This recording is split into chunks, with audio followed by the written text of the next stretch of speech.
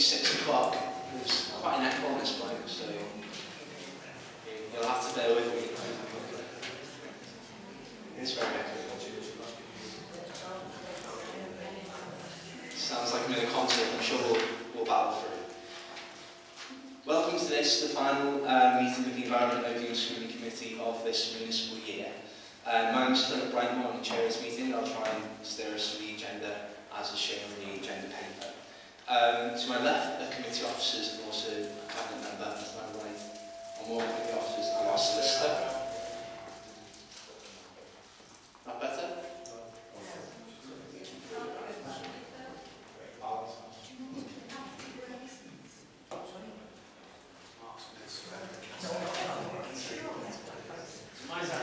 I might have to have the meeting chair without the mics. We had this problem. Any better? No. Shout. I'm sure you'll let me know if you can't hear me. I'll invite members to declare any interest or party whipping. No? Fantastic. Are there any apologies? No? And Steve Fowles, I'm Deputy Adam Steve. yeah, I'm on Deputy Adam. Okay. Chair, sorry, can I just ask? Yeah. Do I have to declare if I have a relative who lives in my house who's police? I mean, I don't think there's any financial gains here, so we've got a police here. Just coming about levels. I've just asked the solicitor if you don't feel open-minded about these cases coming up. Oh, I have an open mind. Okay. In which case, can I ask everyone to look at agenda item 2 just in minutes?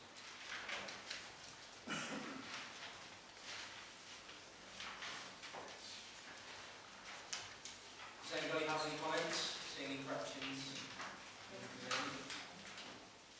No? Fantastic.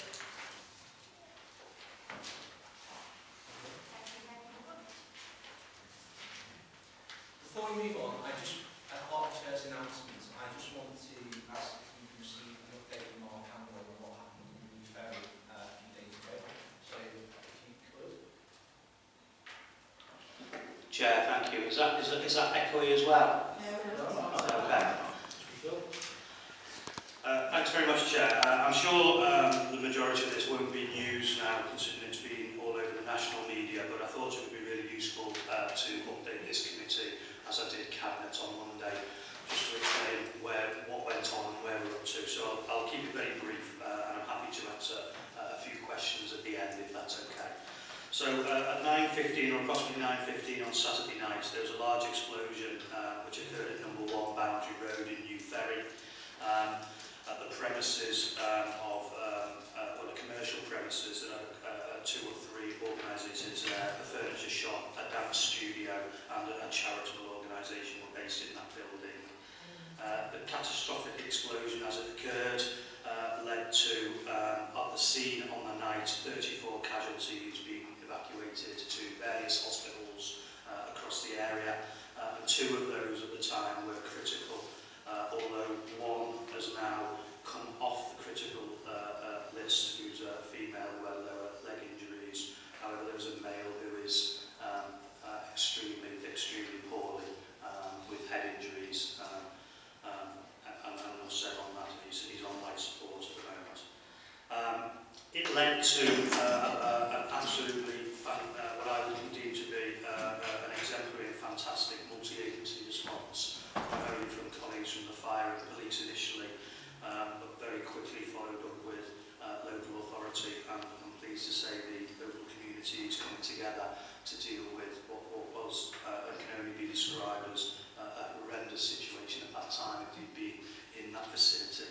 And having been somebody who's walked through that both that night, backwards and forwards, it reminded me of my days in the military of walking the streets of Northern Ireland after bomb explosions in Bosnia. It really was that horrific.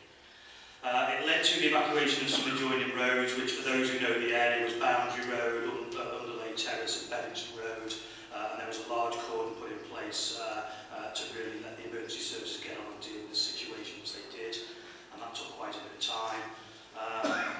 The council were asked to request with traffic control, building control and evacuation centres, and by the time I'd arrived there, which was about, I don't know, 10 o'clock that night, an evacuation centre had already been opened at the Life Centre on 1A Old Chester Road, and I have to say to the record chair that, and committee members, they were absolutely fantastic throughout all that weekend. There wasn't a question asked in helping and assisting. And over that weekend, the community really came together with the businesses around there, and there were donations of food, equipment and clothing coming in left, right and centre to support those people who were displaced initially, and more importantly those that are continuing to be displaced and probably will be for some time. We are currently looking after, or we were over the weekend, 10 people in temporary accommodation. Our homelessness team kicked into gear really, really quickly, and were able to identify emergency accommodation, and those people are still in that emergency accommodation in bed and breakfasts local, because the reality is that some of those properties will never be in a fit state to turn back to, and actually once the structural engineers get the ability to move in, because I need to say to the record, it is still being looked at as a crime scene at the moment, so the police are still investigating the causes of that explosion in that area. So we're really waiting on the outside, and we need to let that take that course of action, because if there is agencies or individuals who are culpable for the explosion, that investigation needs to take place. We're meanwhile setting up in the background under David Ball a recovery coordinating group, which will start to bring all of those business representatives, the community representatives and the other agencies and services who service that area to start practically looking at what we can do to move forward, because it may still be too early to say, but when incidents of this occur, one of the side or outcomes of this is it does present opportunities in terms of regeneration of areas and things of that nature once there's an ability to look at the area as we go forward. So very much setting up that coordination group under David to allow him to lead and facilitate some of those conversations as we start to move forward, and allow that area to come to terms with what's gone on. The cordon by the police will continue to hopefully reduce as they eliminate various bits through their investigation, and as they reduce those, that will allow the loss adjusters, the insurance companies or our structural engineers for the number of people, as is often the case in some areas, and certainly in areas where I've had emergencies on the Wirral, it tends to be those members of the community that are already having a bit of a hard time in terms of their lives, whose properties get affected the most in this, and that's very much the case in some of those areas that we're dealing with some of the most vulnerable probably anyway, in terms of their own individual circumstances, and we've got a duty to look after those and assist those in whatever way we can to allow them to get back to some degree of normality as quickly as possible. There's been a number of multi-agency emergency planning meetings we would expect. They were initially led by the fire service while they dealt with that initial emergency with search and rescue. That was then handed over to the police, and there's an ACC leading that strand on the police. We've attended those meetings and again offered our assistance to the emergency services and to other agencies as required to allow them to get on and do the work they need to do. I've mentioned we're moving on to recovery now, Chair, and that's really where I wanted to end the briefing in terms of that, and I'm happy to answer any questions. Okay, I know all of our thoughts are deep with those people who have been affected and injured by this last, and also I'd like to thank, I'm sure everyone else will too, all of those personalities who got there and worked with us so quick in the community, so quickly to come together. Now I'm going to open for questions, Brian, with the caveat that Mark said that this is still a police investigation, so research and complaints. That said, Brian? Yeah, thank you, Chair. First of all, to thank Mark for the report. And I think it might be appropriate, Chair, for this committee to place on record its It's sincere thanks to everybody who's helped in any way since the incident on Saturday night. I've heard nothing but fantastic reports about the way everybody's, risen to the occasion, so perhaps we could record that in a minute.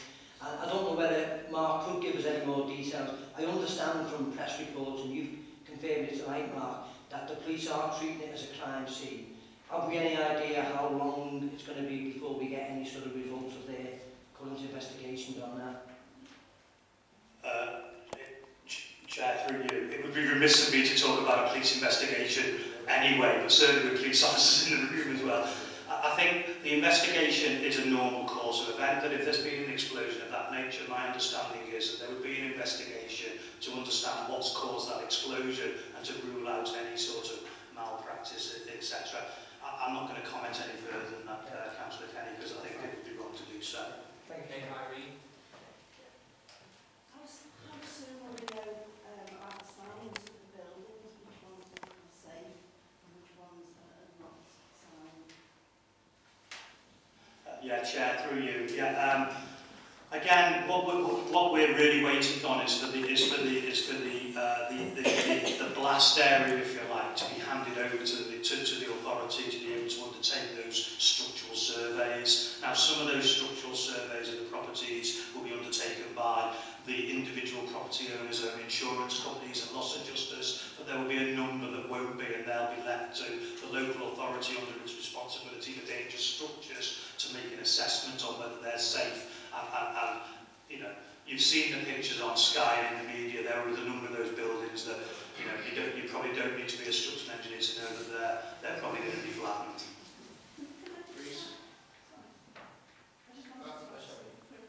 A local charity have offered to help with advice and information. They have vulnerable people in the community. They've offered to help with this and giving advice about insurance. Also collecting toiletries and useful items for people. It's Wired. It's called Wired. We're a information resource for equality and diversity.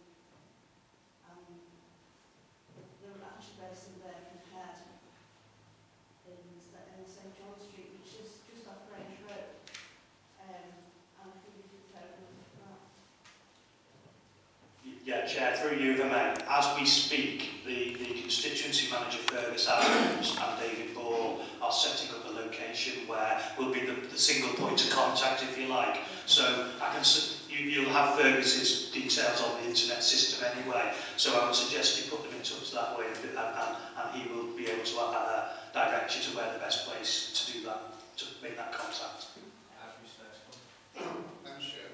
Can I just ask Mark, the male who's in a critical condition, is he a local person, and do we have an age range on him? I think it's okay to say he is a local person and he's a youngish male. There's the family, as you understand. I think the name needs to stay with the family. There's a family liaison officer from the police working with that family. We're working with the parents of that young gentleman because it was one of the properties that was badly affected. Thanks, Chair. Just to echo Brian's comments and to take our thoughts back to the families and also to thank all the people involved in the rescue and the clean-up afterwards and the ongoing work that's going on. Also to just ask Mark, do we have an idea of how many people are insured and are people at risk of, are there any properties that haven't got insurance, and is there anything we can do, or is there anything in place to help them?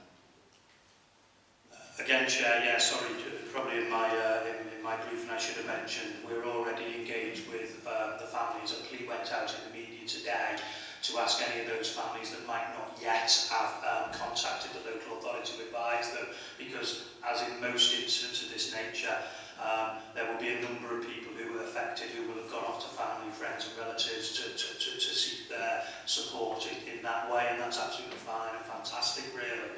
But we need to start making contact with those. We're talking about 30 domestic properties that need to be structurally inspected.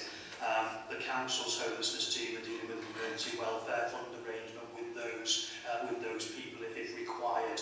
but obviously as well, a percentage of those will be insured and some won't.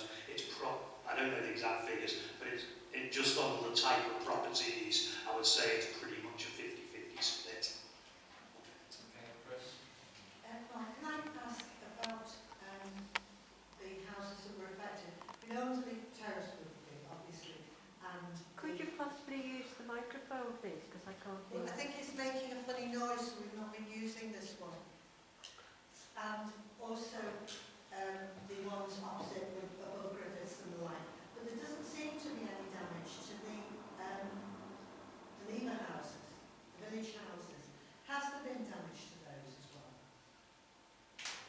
Yeah, okay, Chair. And again, for the Councillor Muspratt knows the area quite well. So, Boundary Road, there is a terrace of lever fume style type houses opposite where the explosion was. They've been badly affected. So numbers 2 to 8 in terms of those properties, which is right on the bend by Griffiths, if you can recall some of those. There was some superficial damage far and wide, and that's why I said it very much took me back to bomb scenes in Bosnia and Northern Ireland, that as you started walking up Bevington Road under the railway bridges, the force of the explosion has broken glass and the projectiles of bricks has removed roof tiles from quite far down, as far as the Albi. Yeah. So if you go down that far, you can start to think of the size of the explosion. And at the other end, going upwards really. So there are a number of those plots on it, but we're in touch with the Port Sunlight Trust. As I said, we're moving into the recovery phase now. It's important to point out that just on a governance arrangement, that the incidents of this multi-agency dimension and scale, they need to go through a number of processes for governance, and there needs to be an official handover from the police to the local authority to start taking steps on recovery in that governance terms. But all the partners are well aware and have started to work on the recovery plans behind the scenes. It just takes time to put in order. And I do say, Chair and members, because we are really well aware of the important role that elected members and ward councillors take in terms of that community reassurance. And I ask for just patience, and I have spoke to all the ward councillors, that it requires a little bit of patience to just allow the investigation to be taken and actually for the recovery coordinating group to be set up. And once that's set up, it will, I am sure, reap far greater benefits than lots of local groups setting up in an ad hoc way. And I don't mean that in a controlled way, but it's important that we do coordinate it and that the councils seem to be coordinated in that approach. Can I just come back and say I was very pleased yesterday when I was with Fergus and Shannon, who were South constituency officers, our officers, and they were already under David Ball getting everything set up for the move on to the future, which I think is what people need. And I have to echo what you said, because one of my sons, who's not policeman, who is army, and my husband who's ex-army, they both thought sitting in my house it was a bomb. And we're quite used to awful noises coming from levers. And everybody in the road went out because we thought one of the levers chimneys had gone up again. And we're half a mile away and our house is shook. So how those people must be feeling. And one of our colleagues, one of the Labour councillors, actually lives in Boundary Road. So it's had repercussions. Those people must be very badly affected, really, when they start thinking about it, when it's all died down. Thanks, Chair. Adam asked the question I was going to ask. Now, my concern is about the people, and there will be people there who are not insured. So I drop stuff off at the Life Church, Mark. But as soon as you've got somewhere, because toiletries are in desperate need, I heard on the local radio today on Merseyside, and clothing, there were people on Merseyside saying they're still standing up in the clothes that they were evacuated out of the premises on Saturday night. So as soon as you know and we can coordinate where we can all drop stuff off from, will you please let all the members know? So any clothing, toiletries, let us know what people are absolutely desperate for, so that we can start as members and asking people in our own wards, would they be kind enough to donate? So as soon as that's coordinated, Mark, can you let us know as soon as possible, please? Thanks, Chair.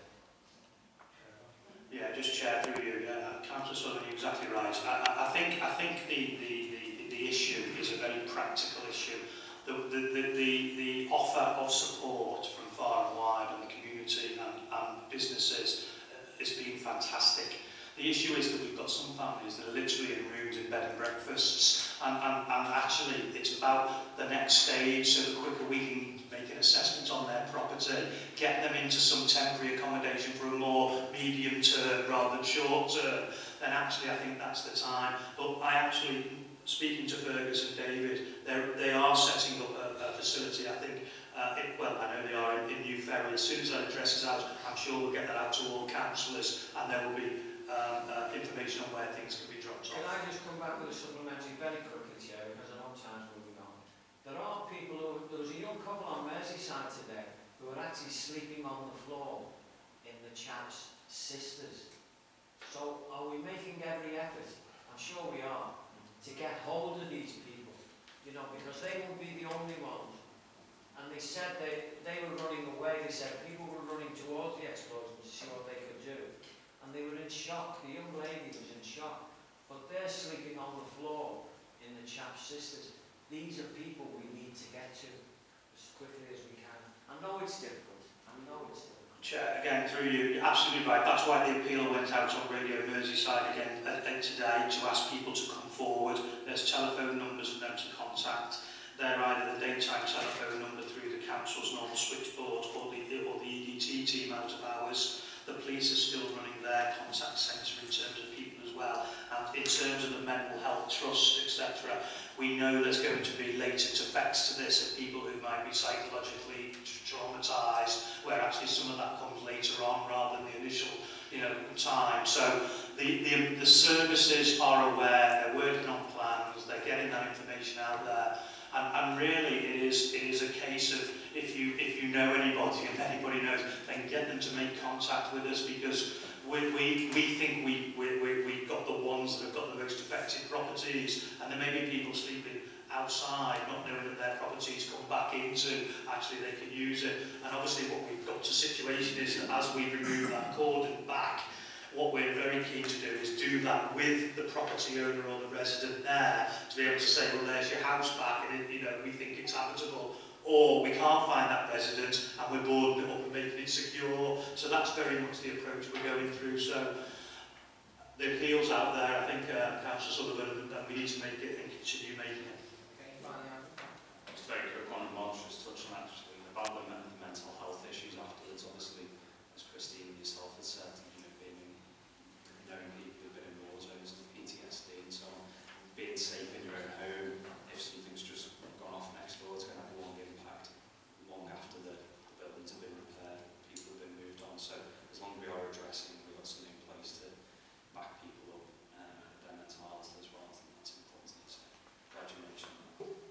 Yeah, Chair, just to follow it up, you're right, and the NHS has been in the lead, so NHS England are dealing with that, and they've got the message out through the CCGs, the walk-in centres, the A&E departments. Again, those that are presented, either self-presented, their records will be taken, and I assume through that health network they will pick that up there, but they're aware of it and they've got things in place. Okay, thank you, members. Brian, still bad? Sorry? Is that any better for anyone? Is that alright? It'll be fine. So Brian and Adam mentioned that we should make a note of our thanks to emergency services and also our thoughts for all the victims. I hope that's been done already. So if that being done, we'll move on. Agenda item 3 is an information report from Policing Superintendent Irene. So I'm going to invite him to come forward now and give that report, after which members will be invited to ask questions.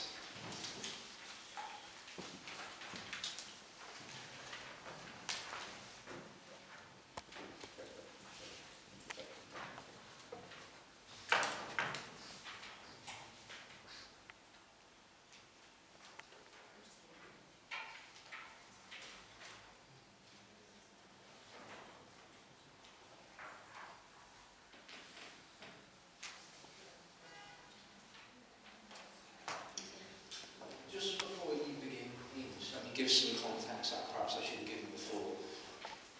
As discussed previously, these meetings are going to take a theme. The theme for this meeting is going to be community safety. Towards that end, there's going to be a series of presentations, as you've seen in your agenda. based around that. The idea is the order will allow members to be more informed as to what's going on locally and how that may impact upon the council strategy moving forward. So the idea is to let us drill down into one subject before taking on usual agenda items. Thank you, Chair. Is that okay for everybody? Well, thanks for having me. I've been, first of all, I'm in Castle Local Policing Commander for Wirral. I've been asked to come and give a bit of an overview about the restructure of Merseyside Police that took place at the end of, exactly some feedback on it. The restructure that took place at the end of January this year, which was on the back of the impact of the comprehensive spending review and also the necessity to look at making some efficiencies in the way we were delivering our business. So I did a presentation in January to probably a number of elected members, a bit of a question and answer session to allow them to get an understanding of what community policing would look like post-implementation. And some of the slides of this, it's only a relatively short presentation, but I've kept the context in because I wasn't sure of the audience tonight and who had actually seen that presentation. So it might be a little bit of a whistle stop, but hopefully I'll give you the opportunity to ask further questions if required. So this is the backdrop to the implementation of the changes, which we brought a project together called Community First, which is Chief Constable Andy Cook's vision about putting the community at the heart of everything that we do. The financial picture, obviously since 2010, has been really impactful to us, and we've saved close on £78 million and had to reduce the workforce by around 1,500 officers and staff. And if you recall back to December 2015, when the announcement around the comprehensive spending review was taking place, in the run-up to that, we expected to be further quite deep cuts during this period. However, at the time, there had been a number of terrorist attacks in Europe, and pretty much out of the blue for us, the Chancellor came forward and indicated that there wouldn't be any further cuts in policing when the announcement was made. So at that time, certainly we didn't feel it was going to be as deep as £48 million, but we did set up a project team to have a look at the implications. And some of the issues that were being discussed at the time was around this turnaround protected budget, because the reality is there were also commitments about putting an uplift in our firearms capability. So should we have the likes of a marauding terrorist attack, the sorts of things we're seeing in Europe, we would be far better positioned to respond to that type of event. But there wasn't going to be any additional funding that was going to be given to that, so it had to come from within the existing budgets. And then within the context of obviously inflation and pay awards that exist within the organisation, the reality was we were still going to have to make savings. We also, every force had to look at putting a proportion of its budget into a transformational fund, and that was built into police reform legislation, and the forces could bid back into that fund to demonstrate what they were doing around making further efficiencies.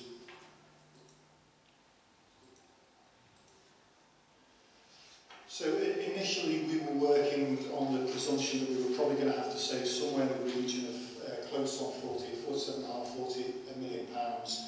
That was then revised based on what I just mentioned there to around 25 million pounds worth of further savings on top of the 78 million pounds we've made so far in this tranche, which will lead us up to 2020.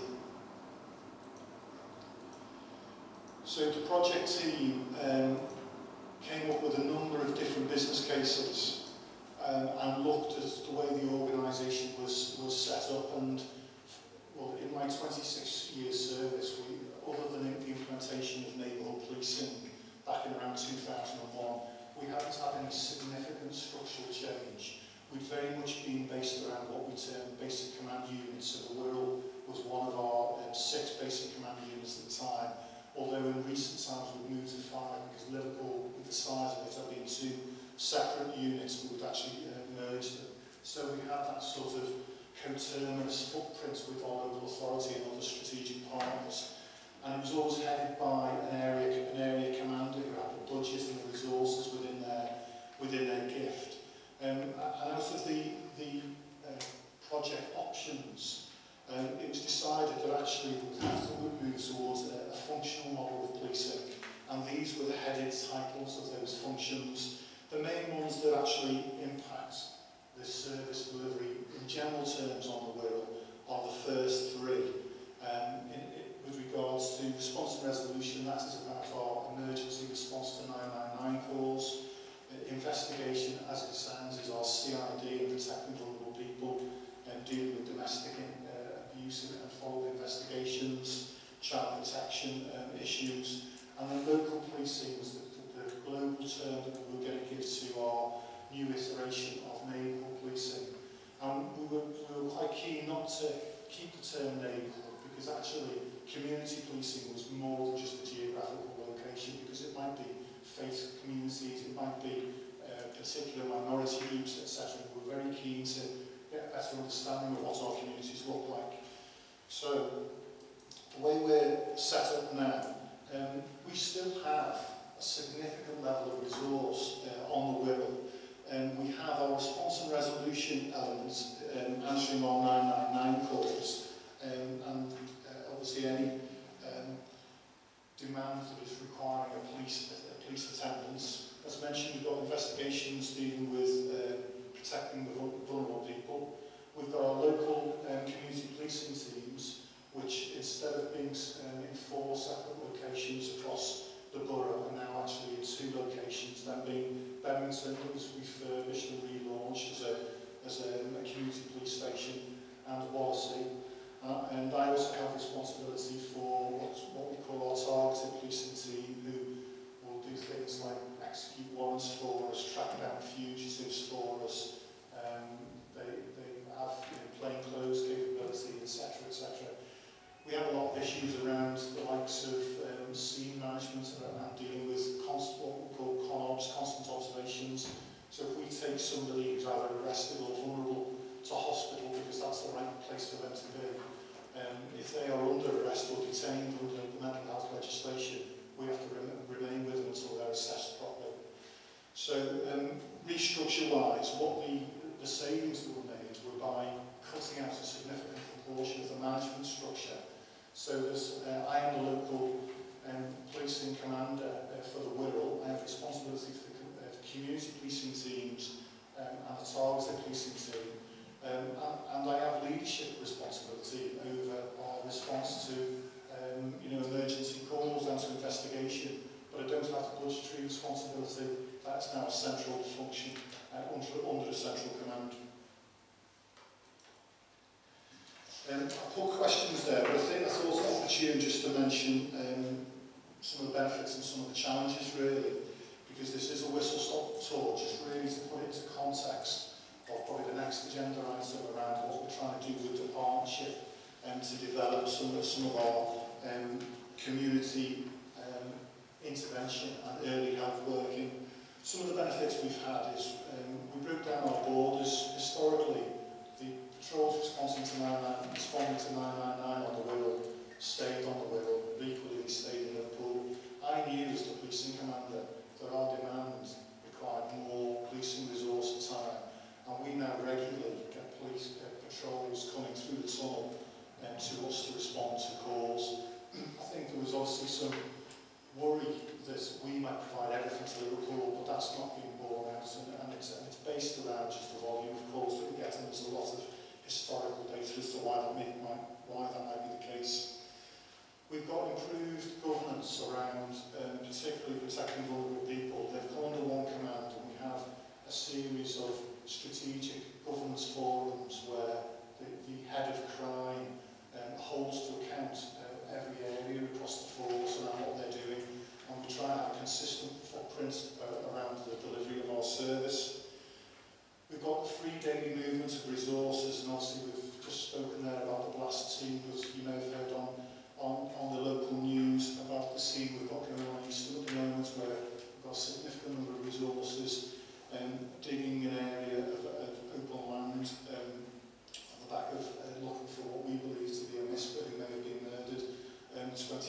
years ago.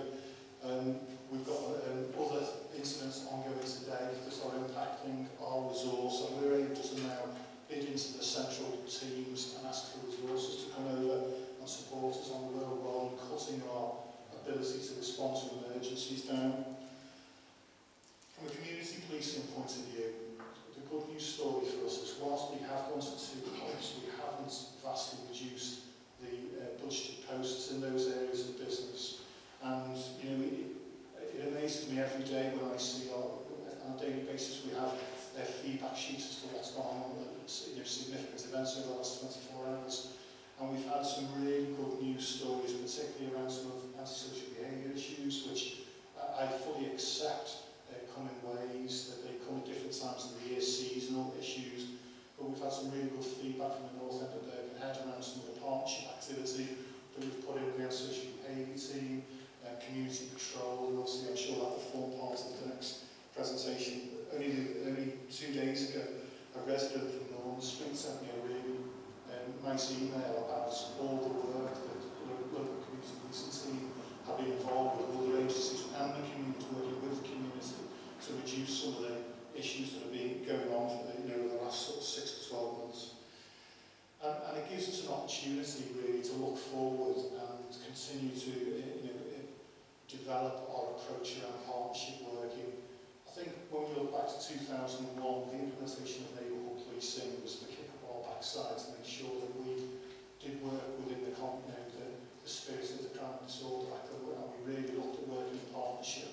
But actually we realise now the demands that have been placed on us and all the other agent public services, the implications of shrinking budgets, and how we look to get in at a much earlier phase to make sure that we haven't got that significant cost once you get into the statutory elements. So that's a real benefit for us. Challenges-wise, I cannot stand here and say, everything's going to be rosy in the forthcoming years, because we all know we've still got to make further savings. And an organisation such as ours in the public service, it is people that are going to make this, going to be the savings. So we've got to think smarter and smarter and work together to actually overcome those challenges. We've implemented our model at a period of time in the organisation where, unfortunately, we've had a significant increase in gun crime, particularly injury discharges, and we did have one in Wallasey, and that has led to us having to resource a number of disruption plans, which is in addition to what we would normally have around our daily business, and that's been really impactful. And then, of course, we have a major instance such as through the weekend. We're constantly, it ends up costing because we're constantly having to bring people in working extended hours. But as I said, the good thing is we've got really strong partnership relationships with the public sector, with whether it be the local authority, whether it be health, and all the variety of departments within the local authority. And I see a lot of good benefits. And I'm sitting around the table and trying to develop the partnership models that we've got in order to say get in and provide that early intervention as soon as possible. So that's it really, Chair, with regards to where we currently are, and I'll take some questions if anyone's got any specific questions. Thank you very much. Pardon me, I see Mike immediately, so can we go ahead, Mike? Thanks for the presentation, thank you. I find it really worrying, very, very worrying. It seems to me that you're being asked to do more and more with less and less. And it goes without saying that police throughout the country, really, and on Wirral, particularly on Wirral and in Liverpool, do a fantastic job. You really do, to keep us all safe, to keep the perception that we're safe, which is probably more important, I would think, than actually keeping us safe. But my worry is, when you said before that you're in charge as the superintendent, you're in charge of the strategy and the day-to-day policing on Wirral, but you're not in charge of the budget. So how will it impact if we have serious incidents, like the incident that happened in New Ferry? I'm sure there was a huge police presence as it unfolded, and you might have had to have brought resources over from Liverpool. So how will